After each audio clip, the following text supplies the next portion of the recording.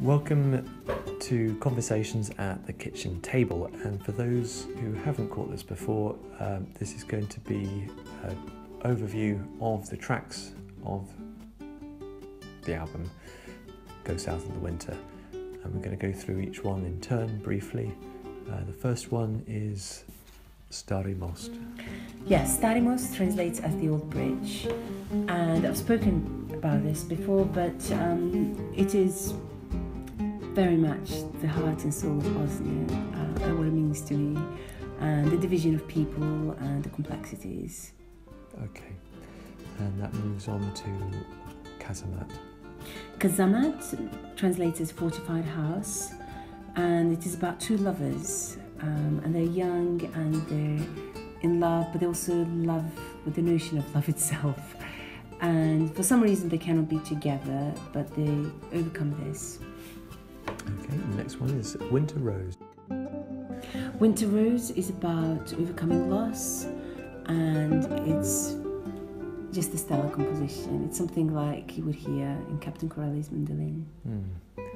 And the title track is Go South in the Winter. Go South in the Winter, it's about travel, I suppose, finding a safer place to be, and also finding togetherness again.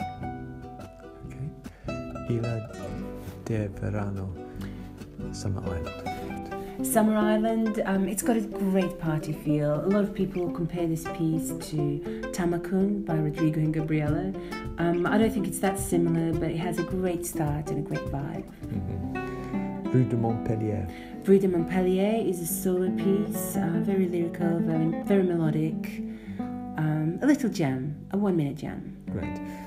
Chasse de Papillon, Butterfly Chase. Chasse de Papillon, or Butterfly Chase, is the only vocal track on the album. I wrote this when I was 23, and it's just really innocent, playful, and it features a great German singer-songwriter, Jorinde Weimann, who I'm sure everybody will hear a lot more of. She's just very young and very, very talented. Un Rio Entre, A River Between. This was co-composed with Ramon, as was actually Summer Island, which I forgot to mention actually.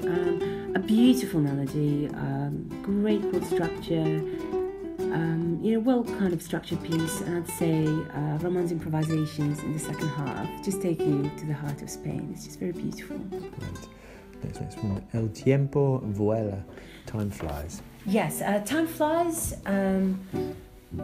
it's just very timeless, classic. We originally entitled this as Jazzy Track. It just sounded slightly jazzy, slightly cool. It can take you kind of back to the 1950s, 1960s, kind of cafe culture, and there's a contemporary feel to it as well. Really enjoyable, and again, it was co-written with Ramon. Unlike most of my other compositions, which were kind of arranged and played on, but this was co-written between the two of us. Okay, moves on to Van Zandt. Van Zandt pays tribute to the great folk legend Townes Van Zandt, who you were a big fan of actually. Yeah, still am. Still are, and I am as well.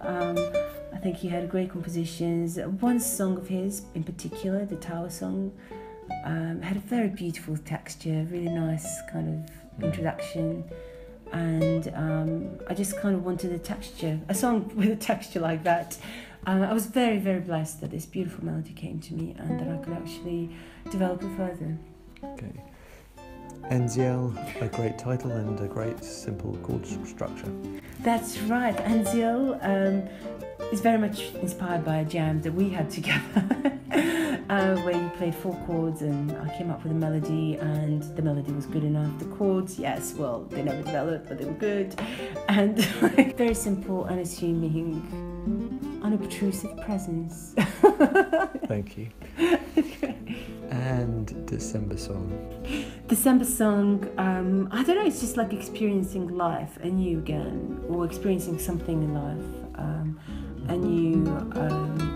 And then there is a great sort of sense of maturity within about 2 minutes into it. I'm sure Ramon won't appreciate this when I say that he brings maturity, but his solo definitely, conjures up, I don't know, like a synopsis of having lived, etc., before you go away into this kind of transcendent kind of quality.